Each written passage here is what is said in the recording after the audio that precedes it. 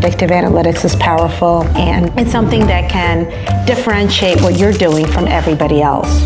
Because predictive analytics is this forward-looking view so that I can tweak the future, if you will. Instead of the future being what it's going to be, I'm going to make it a better state. Within hospitals, you see predictive analytics used in a number of different ways to predict what's going to work for the patient. We have a number of schools who are using predictive analytics to help students succeed. Within the retail sector, we have predictive customer intelligence. We see it applied in policing. We see it applied in fraud. We see it applied in maintenance. We see those applications. I think that's just the tip of the iceberg. What opportunity does not lend itself to predictive analytics, really? No longer is it the realm of the statistician who's sitting in the corner.